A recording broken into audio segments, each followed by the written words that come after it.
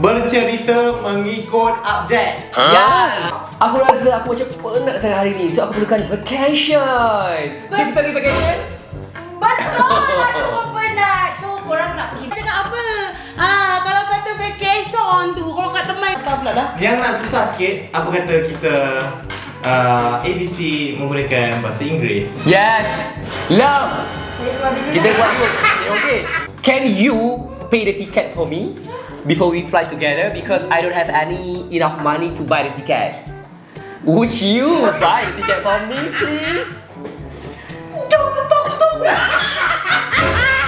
Kan balas senyuman untuk kau tahu.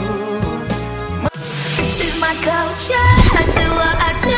To think it's a fashion. I am what I am. We the pretty young things. We are the fashion. We don't want no heroes. We don't want no heroes. We're the generation. So sick of labels. We don't want no heroes. We don't want no heroes.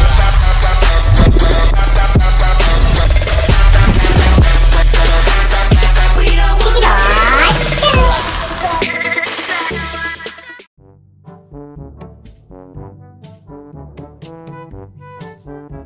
Hi guys. Welcome back to Cilot Channel.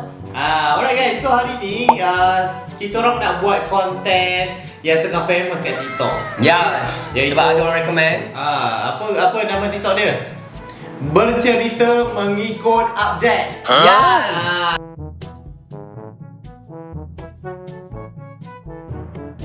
So kita kena bercerita mengikut objek A sampai Z tu mengikut turutan. So siapa yang tak dapat bercerita mengikut objek tu dia terkeluar. Okay? Maksudnya dia kena bersambung kan cerita tu. Cerita tu bersambung. Okay? So kita bukan main bertiga. Hari ni kita ada seorang lagi yang masuk. Hey, udahlah deh. Masuk. Okay. So semua dah bersedia? Dah. Kenapa kita tak? Tak payah, kau start dulu. So relax lah. Bagi apa Kau ABC ni. Patutnya aku yang kau on siapa yang selalu sebab dia sini ke so di sini hujung je. Kalau sini ke sini. Datang tabloid. Amri. Okay. Okay, so start daripada Amri, lepas tu Masom, Zarul, Echa dan Amri dah bersatu lah sekarang. Okay. Let's go. Let's go. Alright guys, so sebelum start challenge, jangan lupa korang tekan dulu butang subscribe dekat bawah tu. Lepas tu Jangan lupa ni kau tekan button loceng ni and then notification and kau tekan all.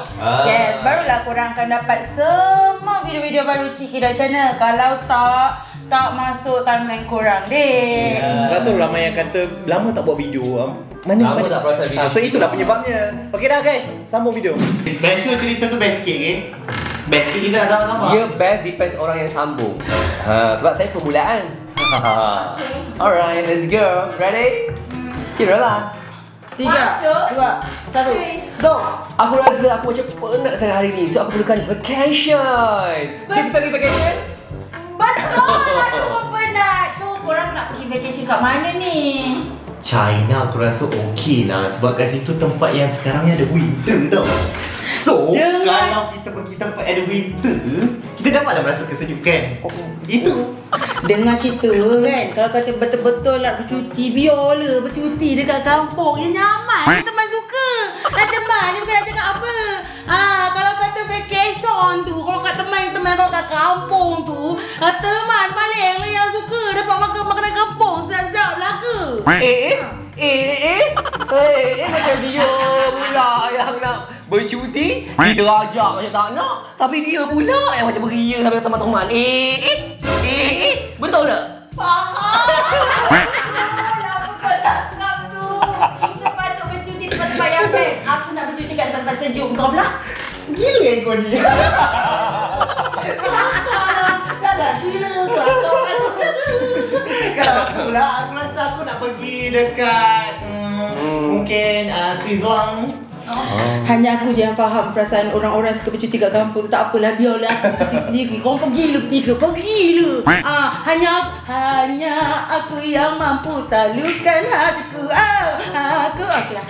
Iyalah. Apa yang Echa cakap tu betul juga kan. Kadang-kadang kalau kita macam nak bercuti tu macam yelah kalau kat kampung ni macam tenang-tenang gitu. Tapi tak nak lah Sebab apa? Sebab kita nak macam yelah kalau kat Malaysia ni tak adalah macam 4 season. Kita nak lah je rasa macam 4 season winter, summer, apa lagi? Musim bunga, musim luruh. Jangan degil Tolong dengar Kenapa tiba-tiba macam cikgu pula ni? Aku nak bercuti tempat yang sejuk. Lepas tu panas. Lepas tu sejuk balik. Balik. Kau ni kelakar lah. Aduh gila. Ni kelakar pula. Boleh? Sambil tu kan sambil dia gelak-gelak.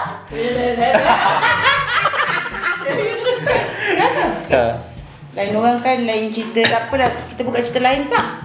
Mungkin kita buka cerita selera pula. Cerita gosip. Kita cerita gosip yang baru, Kamri. Ada. Kau main benda kandang. Ada. Takkan lah tak ada gosip-gosip ni. Tapi tu dah 2023 ni. Tak nak lah cerita gosip-gosip. Kita pun semua dah 30-an.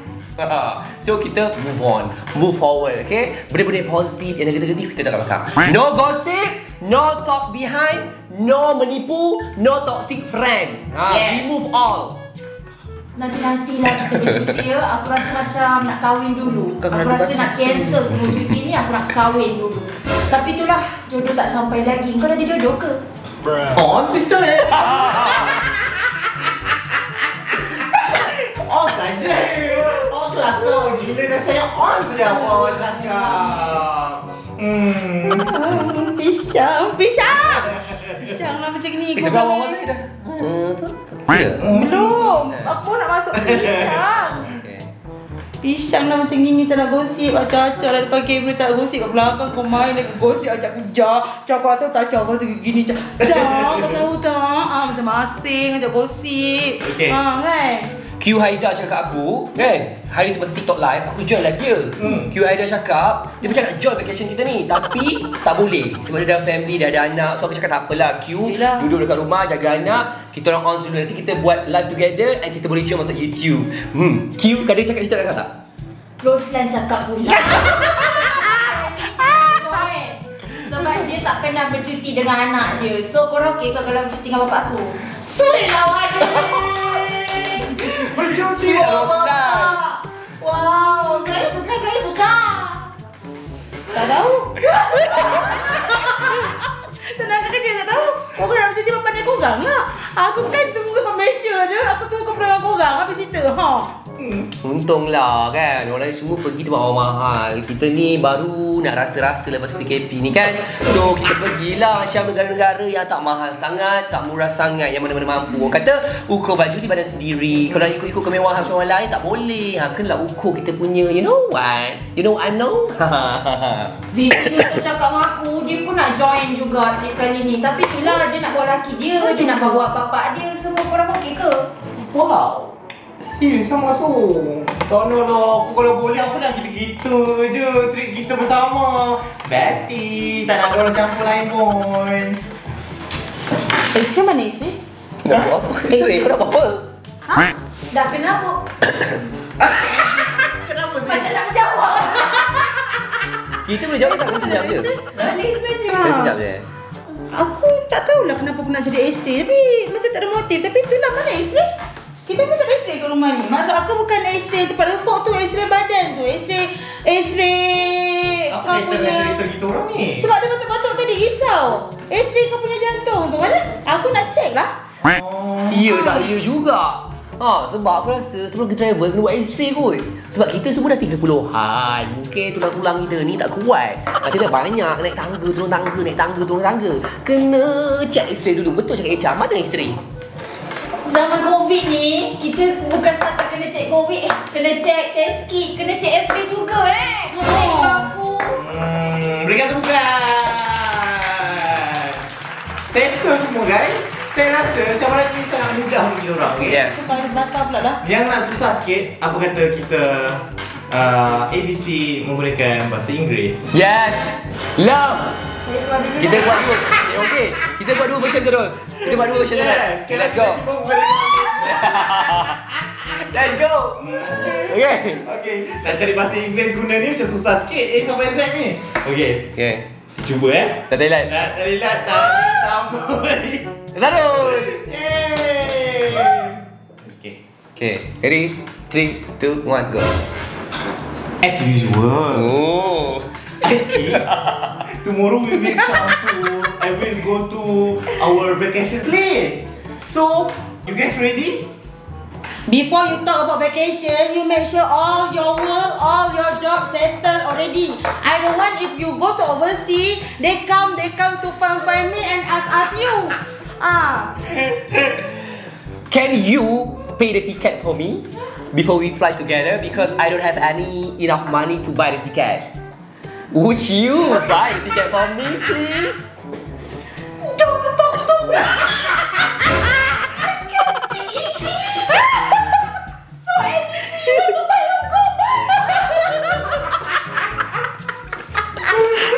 English is so basic, basic words.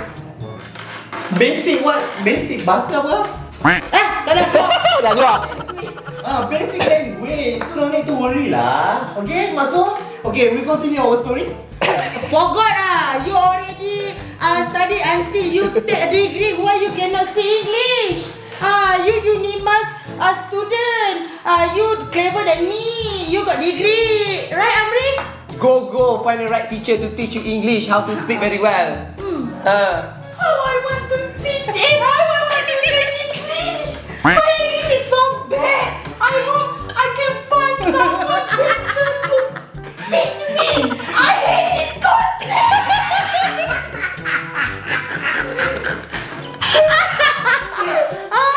I think you need to always sing to practice your English. Because when you sing, your English will become better and better. Jingle bell, jingle all the way. No, I sing a Christmas song because last time Christmas, so I cannot move on. Jingle bell, jingle all the way. Oh, much fun, na na na na na na na na. Hey. Kangaroo also can sing Jingle Bell, Jingle Bell, you know? Oh! Kangaroo in a cartoon version. Jingle bell, jingle bell, jingle bell the way. Is it Masuk? Like seriously? Kangaroo can sing? I also can sing. Some people also can call me kangaroo. My face is ready. Because I think my face is so cute like kangaroo. Huh? No, never. Your face not cute at all. Because my face is cute than you know. Because my what this one? Cheek. My cheek is it chin? No, this is chin. Chin this one. It's too big. My chin like I. Please stop. I saw the food inside my mouth. You see? That's why cute. Oh, so you cannot differentiate which is chin, which is cheek. Oh, now I understand. Because of what? Because she now don't know how to differentiate what is cheek, what is chin. Because her cheek and her cheek, her cheek and her cheek. Right, Masuk?